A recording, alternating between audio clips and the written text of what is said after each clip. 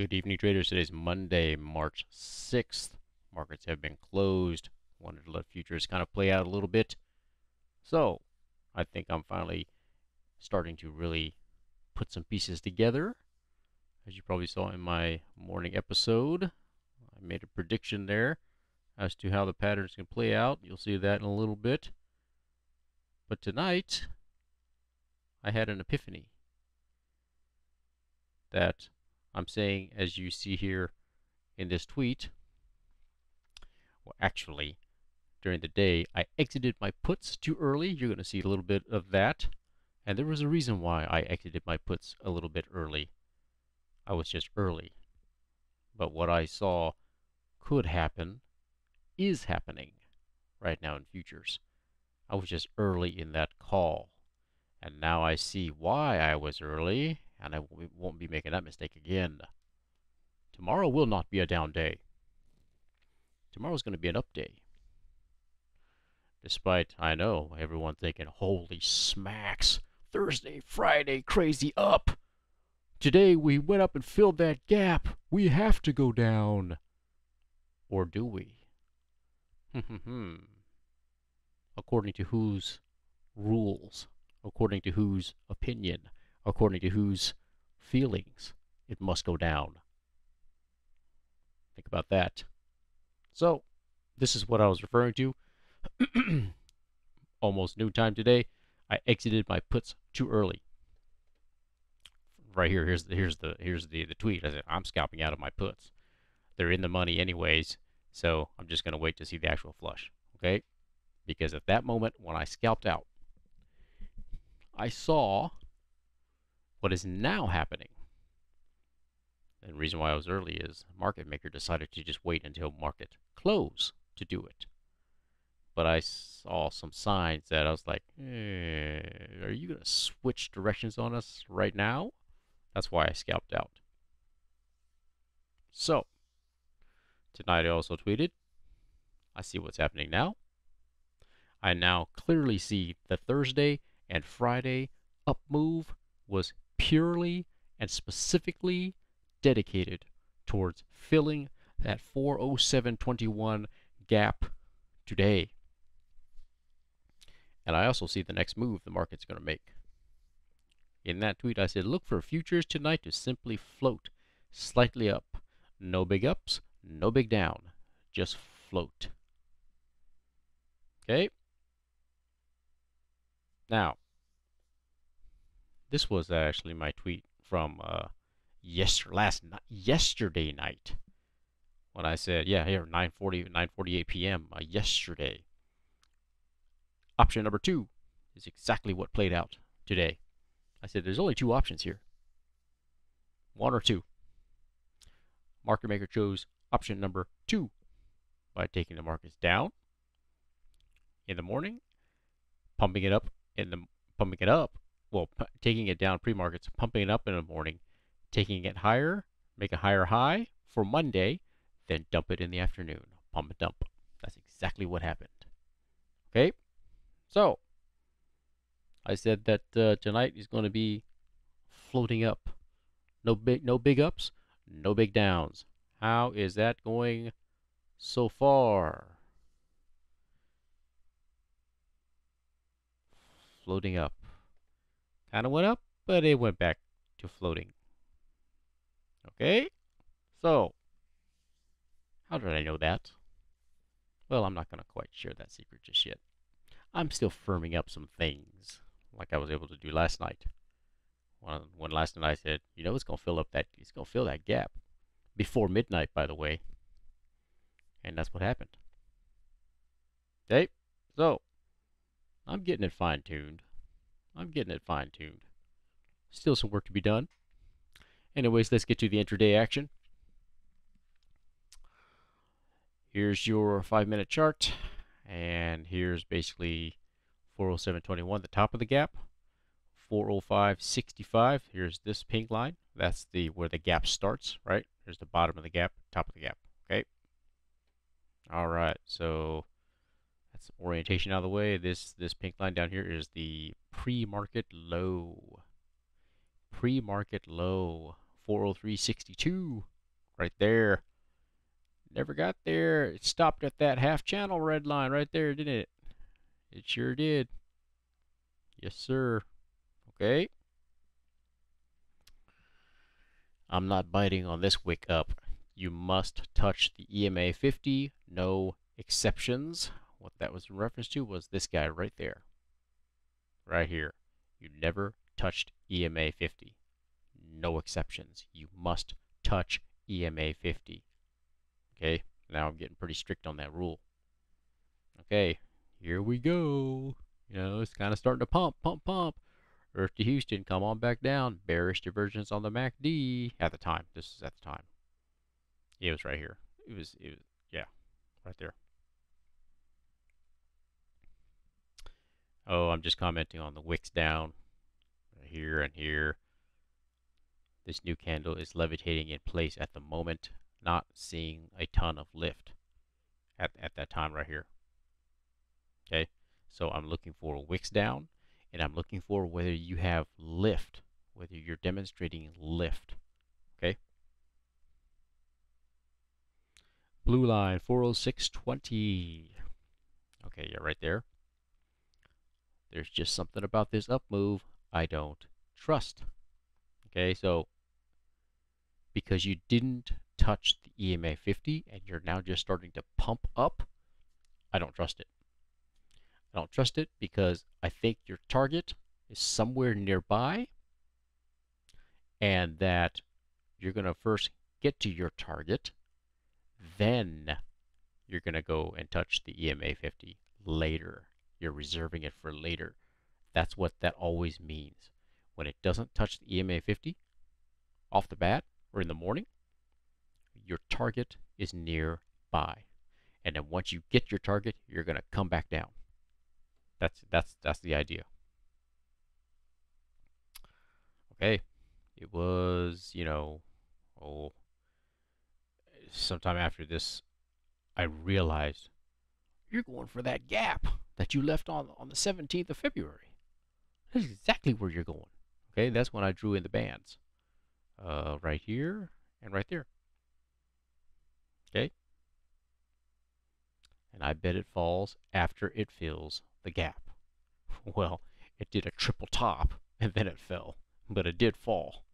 Okay? So, there you see, you already see me starting to call out the market maker's plan, your scheme. It's carving out a high for today, then it'll come back down. See? So, already calling out what you're really doing there. That's exactly what happened. You make the high, boy, you made a triple top high. And then you can just go down for the rest of the day. That's why it did not backtest EMA 50. Its target was 407.21, this pink line. 407.21. Okay? So, I'm just laying out some options. It can either fill that gap now, or, like, let's say it got right here. Or it can come back down to the EMA 50, like, let's just pretend it's right here. Come back down first, back test, and then go up. Now, the idea behind that is if that scenario actually did play out, if that played out that way, it's not going to stop at 407.21. Once you back test to the EMA 50, oh, that means you got the chops to go higher. You're just back testing to prove that you're finding support here. If you actually back test first and then go up to 407.21, oh, you're gonna keep going past 407.21. That's what that means. Just like on Friday. Remember on Friday, it stunned me when it came down, back tested EMA 50, came back up, took the hive, took back the weekly EMA 50, and then it just kept on going. See, that's what I'm talking about. So the fact that it didn't even touch the EMA 50 all morning long, not until the afternoon, guys, not until this point right there. It's almost 1 p.m. Yeah, almost. We'll just call it 12:45. Okay. All right. Yep, right there. Well, it's actually not even quite there. I'm considering getting puts if 407.21 is filled. So, not natural. The impulsive without this. Yeah, this was impulsive without backtesting EMA 50. See, I keep going back to it. I won't let it go. I won't let that concept go. So, yeah, I said this is not natural. Look at this big old green hourly candle right there. Come on. This is not natural. This is not natural. You don't do that. You don't bypass EMA 50, big old giant green candle, unless your target is nearby. And you want to get to that target first. Then you're going to come back down. Okay, yeah, that's when I was suspecting this morning. It occurred to me that last Thursday, Friday, and today, all along, was simply to close the gap. That's it. That's all I was going to do. Ever since last week, ever since late last week, that was the goal all along. Makes sense why. Now, see, I'm trying to make sense of what's happening. Makes sense why the EMA 50 was not backtested. If it was, that's the green light to keep going higher, like way higher, like it did on Friday. But since there was no backtest, go higher first in the morning, then come back down in the afternoon, but don't go below 405.65. 405, well, actually, it did go below 405.65. I was a little bit too high on that, a little bit too ambitious on that level. Okay. Yep, scaling small into puts.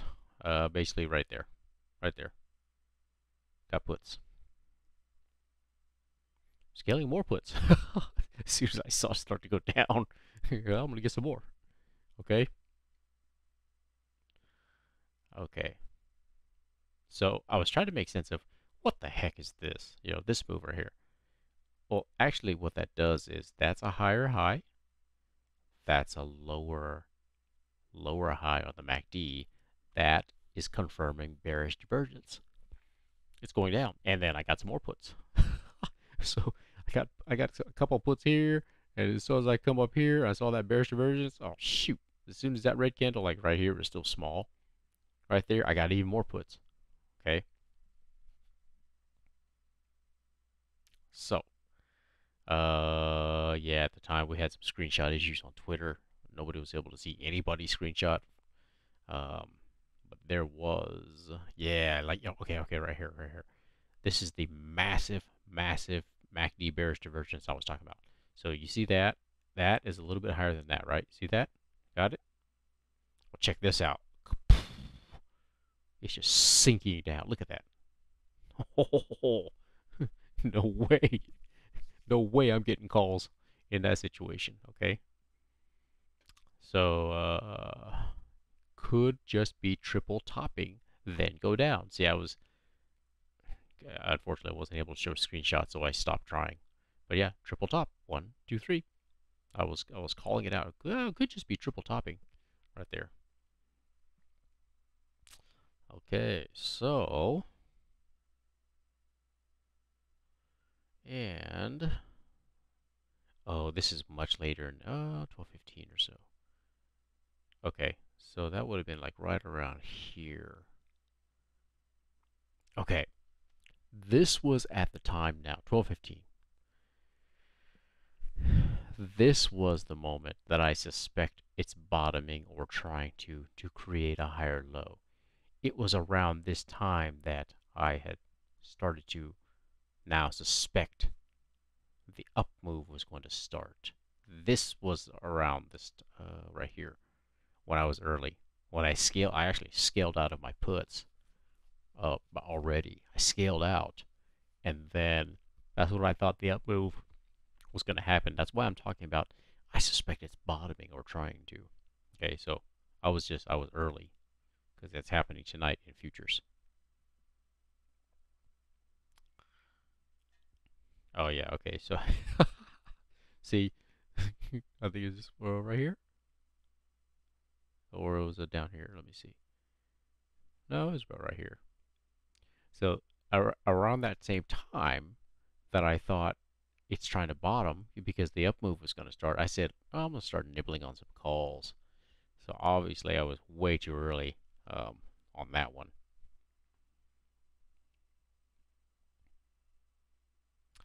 So right here, yes, it would have been right here. That's what this tweet is about. So I wonder if it consolidates under the SMA or gets rejected. Let's see. Well, we know the answer to that one. Rejected. Okay. So, SMA 20, this is an important line because if you can break SMA 20 and then you start making your way towards EMA 50, ooh, that's bullish. If you can break it. So obviously all day it couldn't do it. Couldn't do it here, could not do it here, right? Came down, came up, still found resistance. But tonight it did. So they intentionally held off. Waited for futures. Then they took it up. Okay. Yep, being late in the day, I'd rather not trade. I mean, I already got enough trades in for today. I don't want to just keep going.